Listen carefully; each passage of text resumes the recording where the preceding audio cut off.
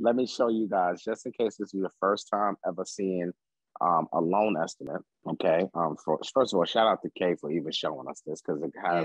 it don't have like her social security number or anything like that. It's just, it shows where she lives. So please, nobody be a stalker and show up to her crib. All right. First things first. But when you're looking at a loan estimate, let's go from the top left. You see the date that it was issued on 3/1, right? You have the applicant's name, the property address, the estimated property value. Then on the right-hand side, you see the loan terms, a 30-year fix. It's a refinance. The product is a fixed rate.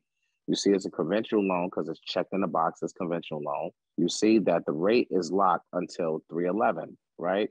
Now this is where things get tricky because 3/11 was when? Yesterday or the day before. So this rate, she has to pay more extension fees to keep the rate. So that's when we was talking about rate extension fees. That tells you when your rate expires. So that rate is technically expired unless they went ahead and extended it already.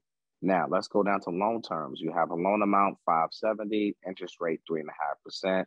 The principal and interest payment is 2560. Principal and interest is only going to the bank. That's what pays the bank back, the principal and the interest. All right. Now, if you see here in the middle box where it has the projected payments, right? It says that she's going to have mortgage insurance. Wait a minute.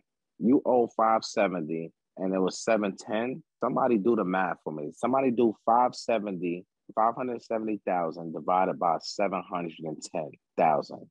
Tell me what that percentage is because I can't look at my calculator right now. Somebody type in chat. What's that LTV? That's how you find out the LTV. Your loan amount divided by the value. So everybody's coming up with 80%, 80.02. Is it over 80%? Is it 80% even, y'all? Or is it 80 like 0.1, 0.2? Like what is it? 80.31 is what I got. 80.28. So this is the lesson that I want y'all to understand. It's over 80% LTV. And this is why you see in that projected payment, the first thing that I saw that it was $67 for mortgage insurance, right? And they're projecting that mortgage insurance is going to go away in 2 years. Because you can see the first 2 years, you pay $67. And then you see years from 330, you see that $67 goes away. All right. So now, me being the mortgage king that I am, I would just lower the loan amount to 80% and take away that 0.28. So that way that $67 goes away. You see what I'm saying?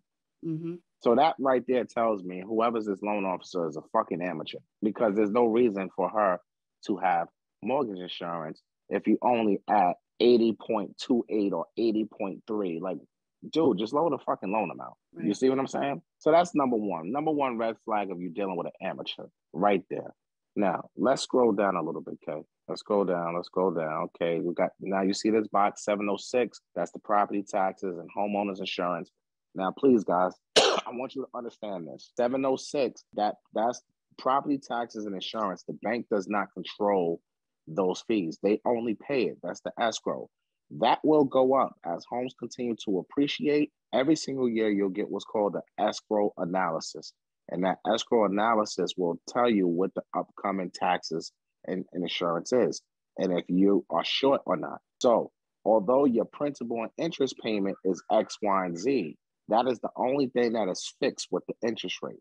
Your escrow will go up. So if her payment is starting off at $33, $34 a month, I can almost guarantee you that her payment at some point in the next 2 years will probably be $3,500, $3,600 because of her property taxes and her insurance going up. Now, homeowners insurance is what you can negotiate. So you have to pay attention to your escrow analysis to see if your insurance is raised. So like I just got an escrow analysis back from one of my properties. My insurance went up $1,000 annually. So my first thing is like, call an insurance company. Why are you raising me? I don't like what you're telling me. So therefore, I'm going to leverage my entire portfolio, cars, homes with with a different company, and I'm going to get my insurance back lower to where I want it.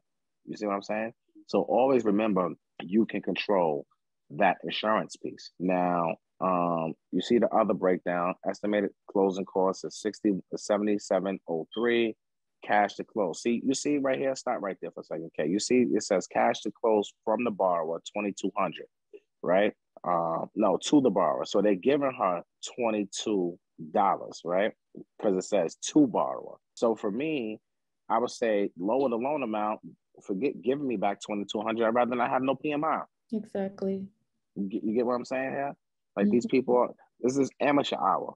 All right, let's go to the second page. This is where the fun begins. This is where the magic happens. Start right there, Kev. So now, top left-hand side, you see that origination charges. This is the only block that the lender controls, block A. So when people go around saying, I'm comparing closing costs, why your closing costs are higher than this lender, da da da da, they don't really know what the hell they're looking at because the only thing that the lender is going to control are the origination fees. That point, they're charging her 0.794% and points $4,500 for that interest rate. But Kay, I can tell you probably on Monday you're going to get another estimate, Mm. and it's going to be higher than this because your rate expired already. So they have to They told me extend the that rate they were again. extending it now. So now now this would be the fourth extension. They said that they're extending it to the 18th. And this is what they've done. Like we've literally been doing this since January. Yeah, they're amateurs. This is amateur hour, and this happens when you're dealing with and you're dealing with the call center people, right? At this point, I've talked to so many people. I don't know who I'm dealing. I did tell them that the loan officer, like, don't let that man call me ever again. Please don't. So when you started the process, you just called like the 800 number on your statement, Right. correct? And then I was assigned a loan officer. Yeah, see, that's problem number one, guys. And like you said in the beginning, like everyone thinks it's easier just staying with the same bank that they're with. And this is why I kind of preach to y'all, stop thinking about the banks, start thinking about the people you're working with, right? Mhm. Because the people that you're working with will make or break your transaction. Because Freedom Mortgage, you're not working with Freedom Mortgage. You're working with people. But if you don't have a relationship, then they are going to give you the treatment that you have been receiving, okay? Because there's no relationship. So this is why I advocate for my loan officers, and I advocate for you guys to hire your team the right way. And your most important part of your team is the financing. So you need to have a loan officer that you can trust that can do business in the states that you want to do business in. Now, everything else on here, guys, is just like taxes, setting up escrow accounts, all that good stuff, right? So this is nothing that the lender controls. We got title fees. All of that stuff is third party. Now, I can tell you this, Kay, and I'll be 1000% honest with you. When I'm looking at these fees, when I'm looking at all these fees and everything like that, these fees are extremely low. Typically, your closing cost is usually around 3% on a refinance. So for you to have 7,700, scroll up a little bit for me. Okay, so they have homeowners at. Do you have do you have an escrow balance in your account? I do. They tell me that like currently I have about like $700 in there. Okay, so yeah, so they're going to use some of that money to credit towards your closing costs.